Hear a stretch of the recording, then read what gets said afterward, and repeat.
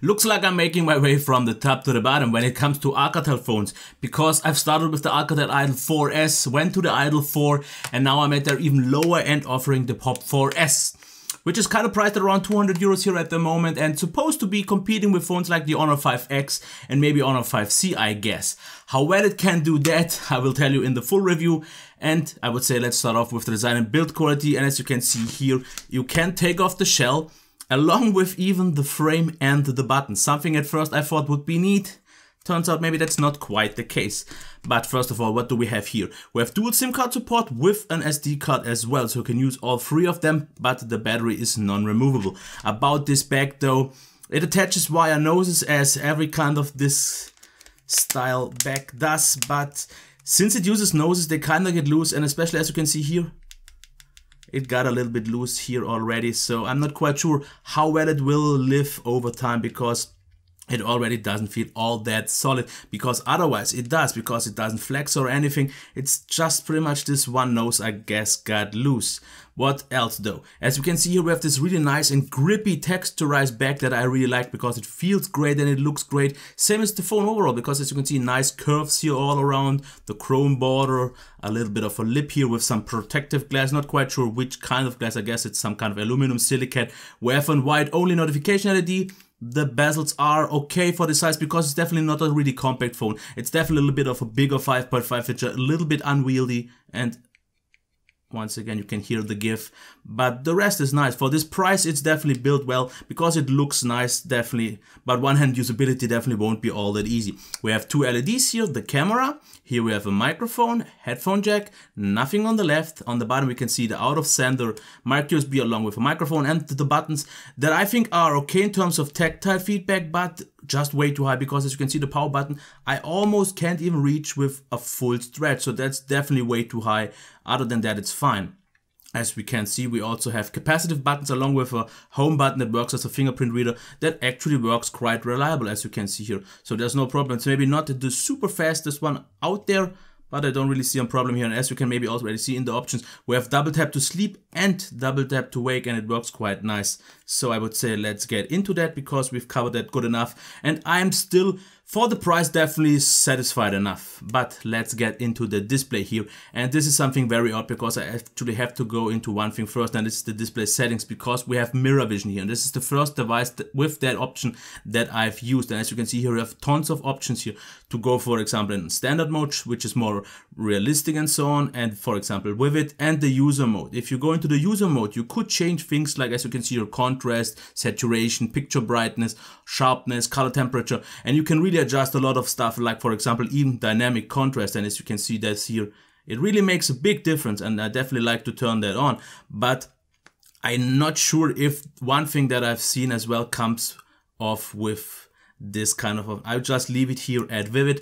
But the problem is the adaptive brightness. Even though I have turned it off and I have set it to manual, it pretty much does whatever it wants, because I'm at 100% now, and you can see it's definitely not super bright, because it's only super bright if it wants to be. And I didn't see a kind of pattern here, because otherwise the whites are absolutely solid and you can adjust in the way you want to. Blacks are solid, of course. There is, for this price range, the normal amount of IPS glow. Viewing angles are not super stable, but definitely good enough in this price range. And the colors, once you adjust them to your liking, will definitely satisfy you, because it is a really nice and with 1080p even sharp screen. So I was fully pleased here, but it was the odd behavior in terms of adaptive brightness, because sometimes it was quite dim, sometimes it was very bright, unnecessary bright, and I had to use kind of 80% of brightness just to have a kind of consistent level, and that will also have an impact on the battery, which I will get into though later. So overall I'm definitely pleased, and it would be a nice screen if I could turn off that option. But let's check the sound here first.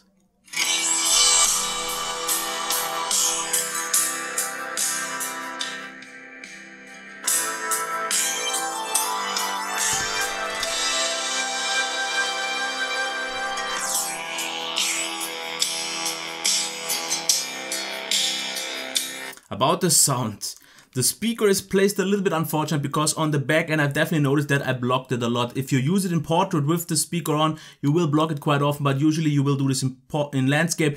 Then it's not that bad, but it's still backfiring. Other than that though, quite good because it's actually quite loud. Not super loud, there are definitely a lot louder ones, but it's definitely way above average. And it sounds quite okay because we have a little bit of bass. The mids are actually quite strong and quite clear high, so it would have been actually a good speaker.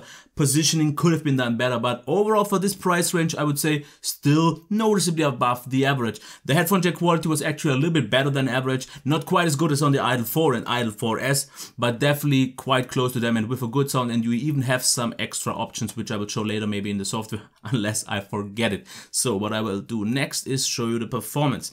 And let's kill off all the apps, just so we have open ground to see how fast the loading times are. As you can see, they are not crazy fast, but definitely absolutely okay, especially for this price range. I can't really complain. Things work out nice. It feels a little bit sluggish though once the 2 GB of RAM really get full, because this is something that I've noticed, because the SoC on its own, once we will see that, for example, in Chrome, can perform really nice because the Helio P10 is a really nice performer. Rendering times are usually fine. This is due to my Wi-Fi now, but as you can see here, the scrolling is quite smooth. There is not a whole lot of lag. Once the app is loaded, it's just not maybe super responsive all the time, but I can't say that the gestures didn't work out fine. Those worked out nice. As you can see here, it's just not super fast in terms of switching. It's still okay, don't get me wrong, and the scrolling is just nice. The scrolling is super smooth, almost no lag. And it's actually on a really high level, and I would even say it's better than the Honor 5C, which lagged a little bit more. This one maybe doesn't feel quite as smooth, but it performs really, really well overall. Same as we can see here. As you can see, it did reload already. So it's not maybe the very best RAM management, but in normal use, I didn't really notice all that much. It's every time you launch the browser where it just kills off apps. Usually it's fine, as you can see, just so nice and smooth. In terms of multitasking, as you can see, quite responsive, but yeah, as you can see here, just not fast. So it feels a little bit sluggish over time. So it's maybe not the most responsive, maybe not zippiest phone, but once the app is loaded, it's actually quite smooth, performing very well. So not bad. For this price range, actually quite good, especially since it's very smooth. This is just something I personally prefer. Now, if we talk about the gaming performance, I have to say here I'm a little bit disappointed.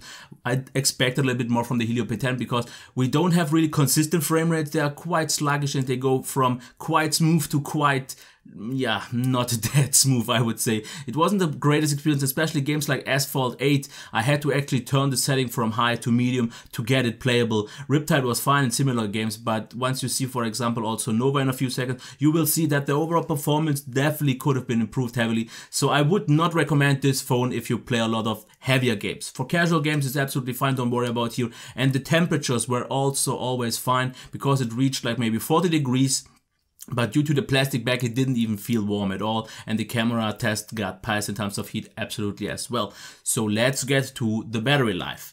I got a full charge time of about 2.5 hours, which considering the about 3000 milliamp hour battery is fine. There are definitely slower phones, but faster phones as well. So it's kind of in the middle, I would say, especially for this price range, it's okay. Now about the battery life, as I already said, the brightness will have a big impact. Since I had to use a high brightness of 75 to 80% to get a, for me, acceptable overall brightness, it drained the battery a lot faster, because what I've noticed is that if you use it maybe on automatic mode, which a lot of people do, you will get great battery life, because my standardized tests went really well. I personally got something around 4 to 4.5, actually more 4.5 hours of screen on time over a normal day, which should satisfy most of the people. But keep in mind, if you maybe keep auto brightness on and just use a little bit of a low brightness, I think you should even get 5.5, if not 6 hours, because on its own the SoC is quite efficient and the battery is big, so not that bad after all. So let's take a look at the software here now. As we can see here, it looks very stock-like if we open that in terms of this, and you can even see we have the system tuner running, so this is nice. The draw on its own looks a little bit different, but I actually like it. It's very minimalistic, and you can see here it works a little bit different. You can see the letters and all that, but I like that. The launcher though itself is quite a minimal one. You have the option though, as you can see, for one touch stream, which is kind of something like what HTC offers as well. So kind of their streaming option. It's nice, but nothing I would really use. But other than that, the quick settings are customizable once you turn on the system tuner. And then, like I said already, we have some options, for example, in the display with mirror vision, very capable software, can adjust pretty much everything you want to, and you even get some sound options. Like, for example, if we go into that, you can see Arcane's audio effects, which has options for settings, music, movie, and games. I would not use it personally though, because I noticed that it actually made the sound even worse, at least in my opinion. Other than that, it's very stock-like, very stock-like, and updates therefore should come quite early, but I'm not quite sure how well Alcatel actually supports their phone, so I can't really judge it too much. But just in terms of the use, I really like that. One thing that I noticed though, for example, one of my gesture apps that I used got kind of disabled sometimes, and I even had to set one setting on again. I'm not quite sure what that was all about, but other than that, I'm fully pleased. Now, let's get into the camera. Selfies didn't really impress me all that much. They weren't really super sharp, not all that great. For the price range, okay, but I've definitely seen better ones already for this price. And if you have lower light shots or artificial light, it got even worse. And once we talk about low light, you will see that I'm not getting the best results here, because quite blurry, grainy, a little bit fuzzy. Yeah, you definitely will have to use tap to focus at night, because at lower situations it really couldn't focus all that well. Other than that, you can get okay for this price range pictures. Once we go outside, I would still often recommend you to use tap to focus, because it just gives you the better picture. And you will definitely need a very steady hand, because I've noticed due to the lack of OIS, a lot of my pictures got very blurry. So first of all, tap to focus, and then make sure to have a steady hand, and then you will get decent pictures. Definitely not something super amazing, but they turn out quite okay in terms of colors. The exposure is quite fine, and they seem a little bit fuzzy all around, not super sharp, but for the price range I would say decent. Not on the level of a 5C or similar, but okay, definitely not great. But once we talk about the video camera, I was quite disappointed, because everything looks very janky, jittery, something like that, because at the moment you see something like trees and similar and move a little bit, everything seems to jitter around, and this was something I didn't like so much. Other than that, the autofocus would have worked quite decent and quite reliable, and the video was smooth but not really sharp, so I'm not impressed here. So overall, selfies not all that great, low light pictures not really all that good. The picture in normal lighting conditions absolutely solid, not great though, and the video a little bit disappointing, so not the very best camera. So let's get to the end now, not to make this any longer than it has to be. I am pleased with this phone overall, but they could definitely have improved some things, especially the build quality. I guess would have been nice if I just wouldn't have had that one loose nose. Other than that, I would be fine. It's definitely not super small, but it gets the job done here. The display is very nice if it wouldn't have the mirror vision or adaptive screen. The sound is absolutely solid, maybe just backfiring, but okay. Performance was solid. Not for gaming that much though. Software is really great. Battery life is very flaky, especially due to the adaptive brightness. And the camera is not all that great. So as you can see, it sounds like it's not a really great device, because every category I said I had like a gripe, and that is the case. You have some nice pros, but you have a lot of smaller, not that important, not deal-breaking cons, but they are there. And that maybe has an impact on how you perceive this review, because overall I still like this phone, and for 200 euros I still could recommend it, especially if you want a little bit of a nicer performance than, for example, on the Honor 5X for around 200 euros, and I guess somewhere else even cheaper. It is still a nice offering, because the qualities can be good, the display can be nice if you don't have a problem with adaptive brightness, and if your nose is not loose, it feels great in the hand, and overall it has definitely a lot of potential. But without all those negatives or cons, even though just minor ones, it could have been a really great offering. So I can still recommend it, but definitely take a look at it first if you can live with the trade-offs. So it will come once again down to if the pros overweigh the cons for you or not, and if the price range is right for you. I would prefer it over the 5X, mostly because of the performance. The Honor 5C was also a little bit more laggy than this one, for example, but overall the better phone. So if I would be able, or if I would want a little bit of a smaller phone, at this price range, my recommendation would still be the Honor 5C, I guess. So that's all I have to say. The rest is up for you. If you have any questions, something to say, leave them down below. And if there's anything else, I would like to have a like if you want to subscribe to the channel, and have a nice day. Bye.